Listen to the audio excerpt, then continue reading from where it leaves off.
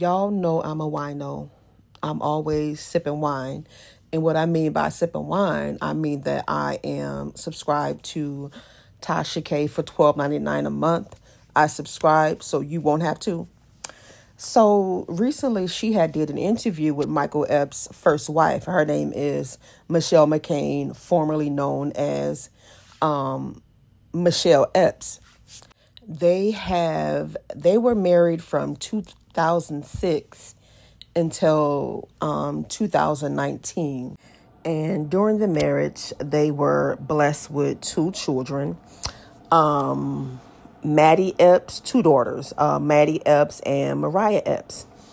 So Michael Epps was the one that filed for divorce. And he went on to marry his side chick by the name of Kyra Robinson. Now, prior to her interview with Tasha, I didn't know that Kyra was a side chick. When she was introduced to us by Michael Epps, he always bragged about her being a businesswoman, being a producer for the OWN network, which turns out to be a damn lie. The network has never heard of her. They have never seen her. So this was something that was just made up. And she goes on to mention that while going through the divorce, Michael was sleeping with both of them. And I honestly believe her because if you remember, Mike Epps did an interview on a podcast with Matt Barnes and Steven Jackson. And during the interview, Mike Epps discussed that he has never in his life treated a woman right. And that's something that he wants to, get right before he leaves this earth. He wants to start treating women better. So I do believe that he was going back and forth between both women. But listen, you got one time to tell me you don't want me. You file for divorce. Don't think you're going to bring your ass to my house thinking you're going to sleep with me and her. No, I don't think so. And what make matters even worse is that she found out he filed for divorce just like we did. She found out online. She had no clue. And what's crazy is that she was with Mike before the fame. And it's funny how as soon as they become wealthy, they leave their wives for women who wouldn't even give them a second glance had they not been wealthy. And not to say that Mike Epps isn't attractive because he is, but I don't think he would have pulled Kyra had he not been rich.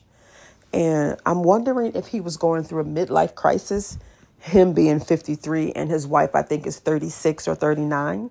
The moment they get rich, they would trade your ass in a minute for some young puss.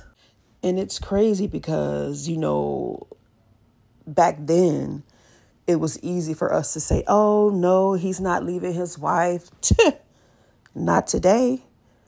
These husbands are leaving their wives and the side chicks are winning. But I wouldn't necessarily call that a win because Mike Epps has been very candid about his lack of fidelity. The man said he has never been faithful. He has never treated women right. Monogamy is not even a part of his vocabulary. And if a man cheats on his wife and then marries the mistress, then chances are he's going to repeat the pattern.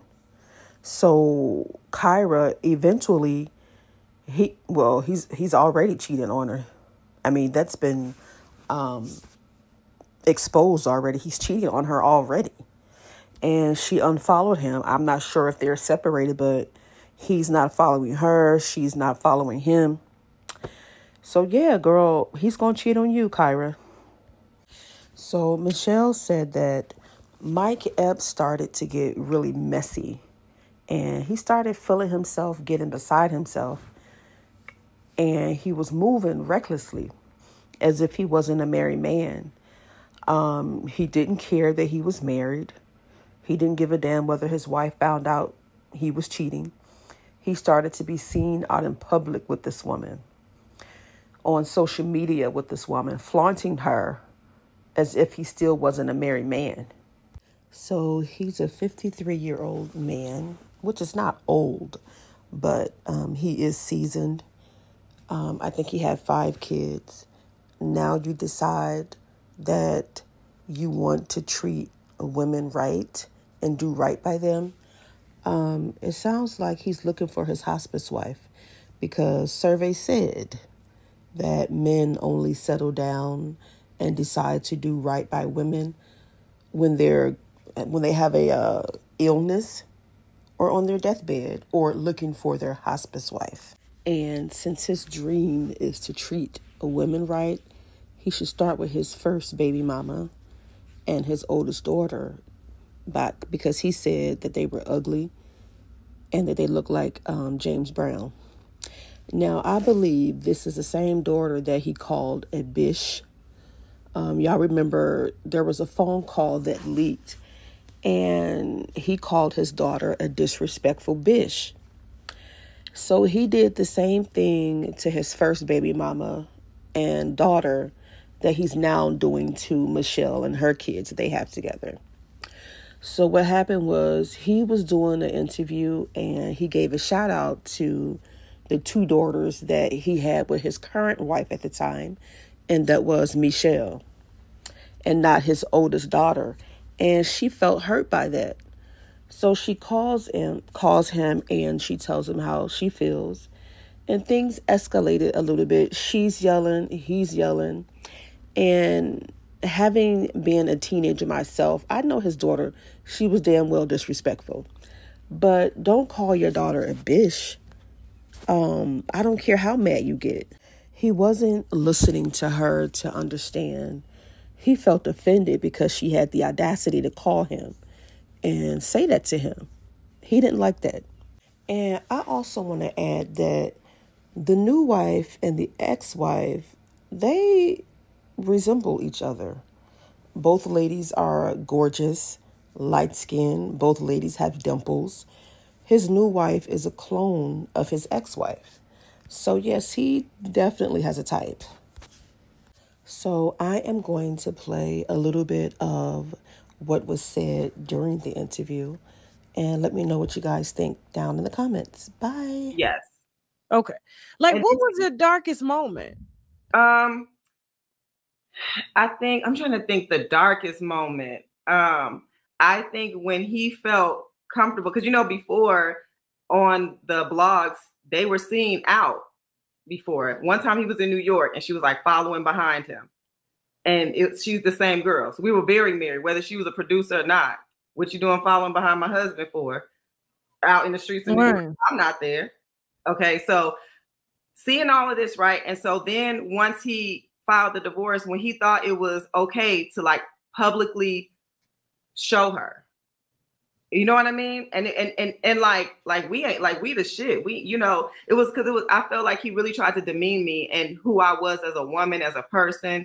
You don't do that to your wife. You know what I mean? Yeah. And a lot of times people in the industry or just even in life, that's something sacred. That's your first wife, the woman who had your children.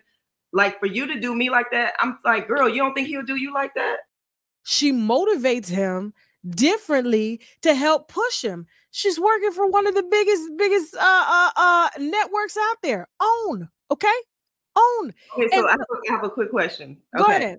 So have you ever seen her name on any show? No. Have you ever heard of her being a producer? I just heard from her bio that she was a producer for OWN. Now, I don't know at what level she produced. I haven't seen no TV shows. I haven't seen no credits, but I just know that she was in the right room at the right time. She probably got a nice voice piece. That's why she's able to probably get away with saying that she's a producer without people actually doing the research, because she's okay, so let's rewind. I feel like that was a publicity stunt. Let's start with that. Okay, all right. Let's producing, no, because I have a friend who has a lot of friends who work at OWN. So I said, go see if she works there. No one has ever heard of her. She ain't no producer at that was a thing to make her look good. They met at the airport or backstage, something like that. She don't produce anything. That's why I'm like, And if anybody was motivated, I was helping writing jokes. I would speak to, like, they have big agencies out here, CAA. I'm speaking to them and all the different managers and all this and that. And I'm telling him, look, this is how you need to do this and that, because I come from an entrepreneurial family on both sides, my mom and my dad. So I know how to speak to people. I went to school I don't come from the hood. I don't come from the ghetto. I don't do food. I never did food stamps, welfare, none of that. I come from a good family. My mom went to FAMU. My dad went to college out here for accounting. So in LA for accounting. So I come from a family that's very smart and intelligent, and we make things happen. So I came out here to be an actress. Like, I produced my own short films, movies. I've had things set up. Like, I had someone write a short film, and I co-wrote it with the person. And I told them, this is what we're going to do. I told Mike, I was like, you direct it. I'm a star in it. And I was like, I'm going to have everything set up for you. All you got to do is show up, and you just going to direct it. And that's going to be a good look for you as a comedian to be a director, because no comedian is directing. So, right. like, this is going to elevate you in Hollywood. So that whole thing that they made her look like she's this and that. No, she's the same chick. She's just another chick trying to get on. And she did it.